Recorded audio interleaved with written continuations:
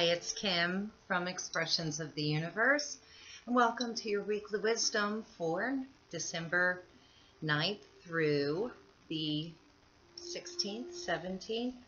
I did check the calendar and then I already forgot. You all know how bad I am at that. So let's see, we got through the full moon. We're in a Mercury retrograde for the next couple of weeks. And Mars just moved into Scorpio. Mars is the planet of war. Scorpio is the planet of death, transformation, dark things, hidden things. So what does that mean? I feel that the energy will probably get really heavy over the next couple of weeks. Mars will be in Scorpio until next year, so you better get used to it. If Mercury retrograde hasn't made you a hermit, or that full moon drove you to crawl under a rock, Mars in Scorpio just may, because it's joining the Jupiter in Scorpio. However, this isn't really a bad thing. It is about the darker side of things, our own shadow side, which I am hopefully collaborating with an acquaintance of mine who is also part of the Namaste Today Club, and we're going to try and do a piece on the shadow side together. We'll do a video. Hopefully that'll pan out. That's sweet Valerie Marks, who I just found out lives in Pennsylvania. I thought she lived in Florida for some reason. I don't know why. Anyway, expect possible romances cropping up, very steamy sexual intensity. I could go for that since I've been single for a long time. So lots of good things coming with this Mars and Scorpio. Expect big changes, big transformations to come your way. And I have a really important announcement. Hopefully you're still watching. I'm going to be running a contest. Since this is the season of giving, I'm going to be giving away mini 3-card readings via email to at least 7 subscribers. So stay tuned for more info. I'm going to post the first contest question right after this announcement. Let me put my tea down.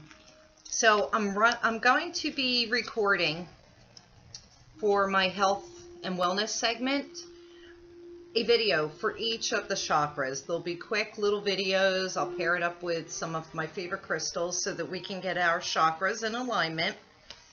And so in each video there will be a code word, and then you will comment the code word probably on Facebook or Instagram or even on YouTube or in my blog.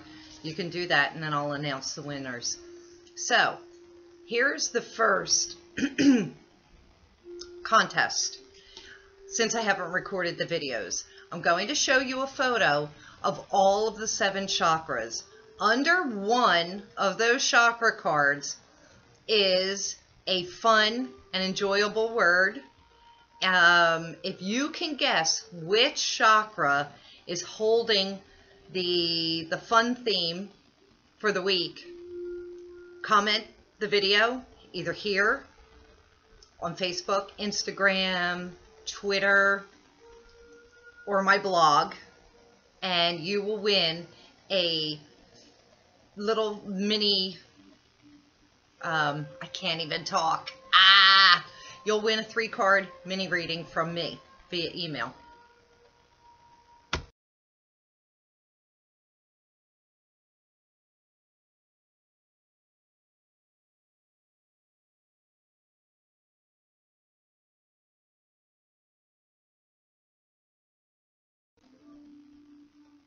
All right, so did you see the cards?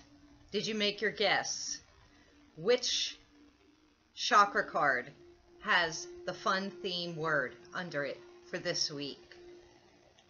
I don't know. You're going to have to comment me. Now, if more than one people answer the correct question or guess the correct chakra, I'll just put all of your names into a hat and I will pull them. I'm going to announce the winner. Let's see. I will announce the winner. I don't know. I think I'm going to do it on my next weekly wisdom. I'm also trying to plan a live weekly wisdom, and I'll probably have more contests to give away more free readings during the live weekly wisdom. I have to think about it. You know, we are in Mercury retrograde. We have all these crazy energies going on, and, you know, who knows? My mind has been a jumble. So let's see. The theme for this week.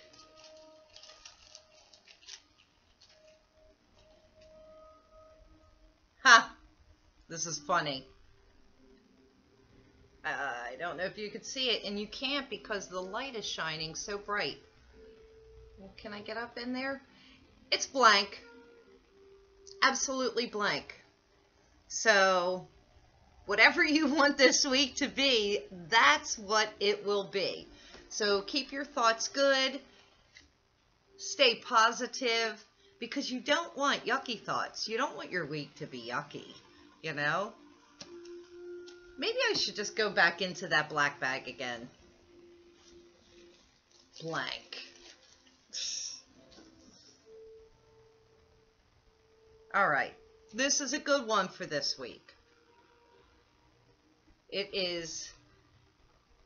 I can't even get that in there. I'm really sorry. I'm going to have to back my light up a little bit. All right, can you see that better? It's surrender. And what I'm picking up with surrender is just go with the flow.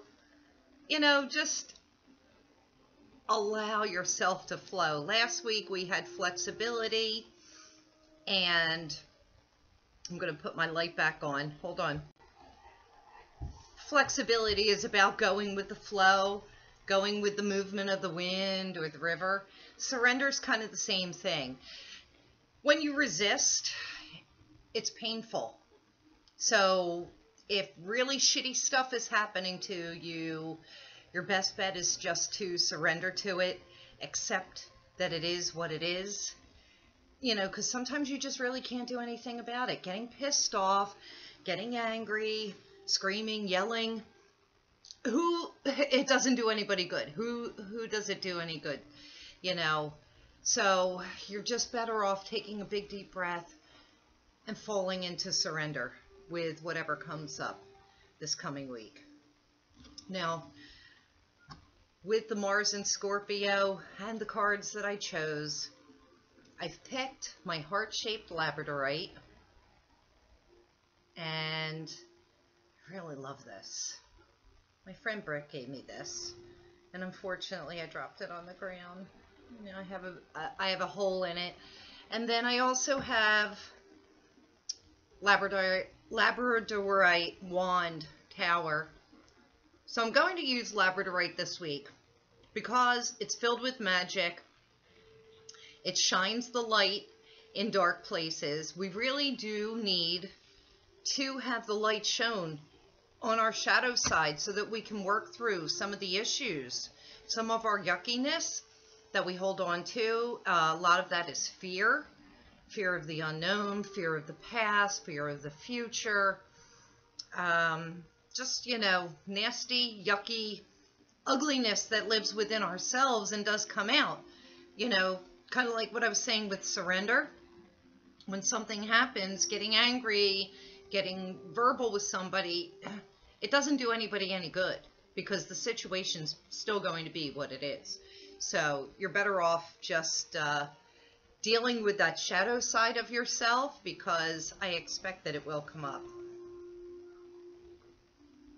The cards that I drew for this week are from the Gaia Oracle card by Tony Carmine Salerno.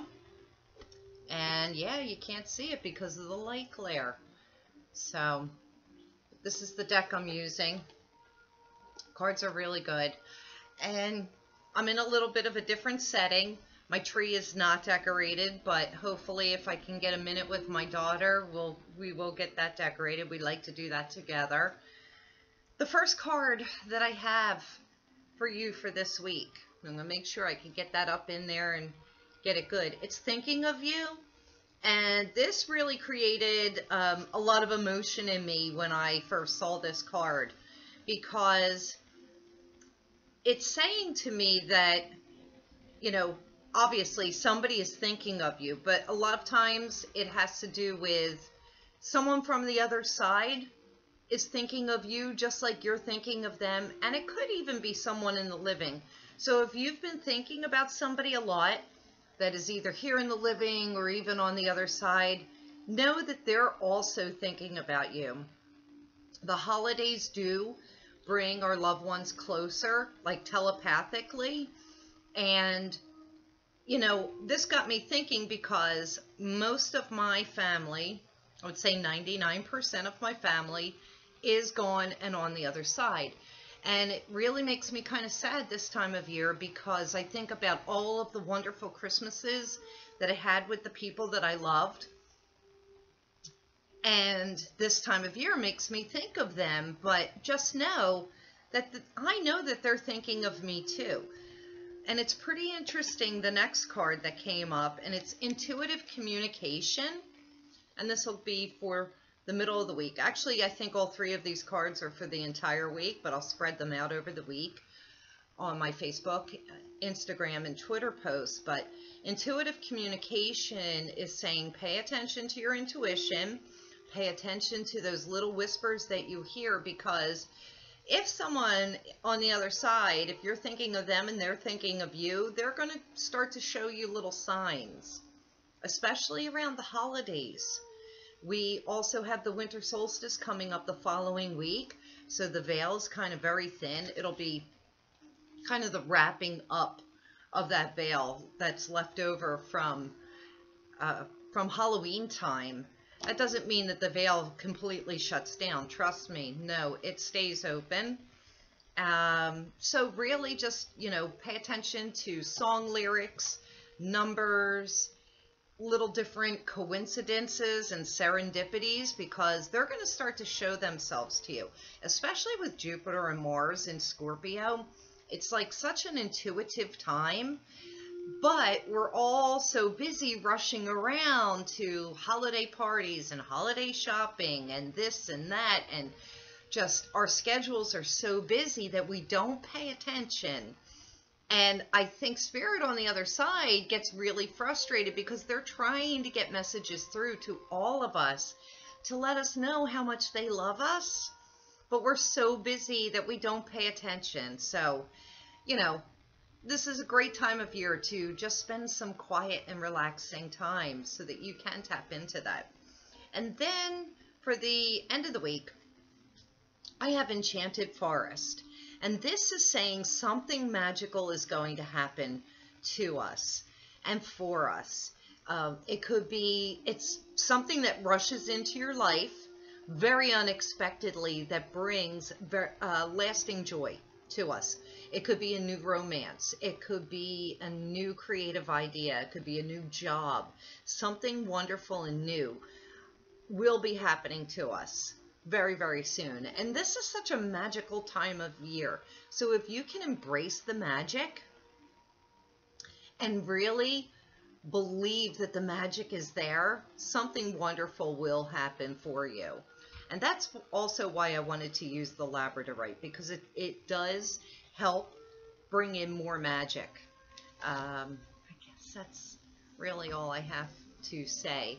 I mean, I am kind of like a bah humbug, but I do believe in the magic of this time, and I believe that anything wonderful could happen. And I stay hopeful to that magic happening. That's the exciting thing, because you just never know. And it's so unexpected. And it is life-changing and transforming. So I'm like, oh, you know, what could possibly be happening? I can look back at this time of year for many, many, many years, like throughout my life. And I've always seemed to be very lucky. In some respects, something wonderful always does happen and catches me off guard. I think that's all I have for you. Oh, you know, I always forget one thing. So my little health tip, my health and wellness tip for you for this week, with it getting so cold here in the northern hemisphere, the air can be extremely dry. It's horrible for our nasal passages, our sinuses, our chests, our skin, our hair. I mean, everything is affected by this cold, dry weather. So what I like to do is I put a big soup pot of water on my stove on a very low flame. I put in some cinnamon and some cloves. Sometimes if I have like some extra old fruit hanging around that I got to get rid of, I'll chop that up, I'll put that in there. Makes my whole house smell like Christmas. It's wonderful. You can even put essential oils in that big pot of water. Thieves is wonderful at this time of year because it helps you to stay healthy, especially when you're inhaling it. That's why I think I use the cloves and the cinnamon, because that is in Thieves. And ginger. I like to sometimes put orange slices and lemon slices in there. So give it a try. See if your house doesn't feel warmer and cozier. It'll smell better and you'll have less static in your hair and your skin won't be as dry either. So that's my health and wellness tip for the week. Now be sure to stay tuned for my contest and, you know, comment on here about what card you think, which chakra card you think had the secret word underneath of it, and you will win a free 3-card reading. I'll announce that actually probably tomorrow evening on Facebook. So until later, peace and blessings. I love you. Thank you so much for watching. Bye.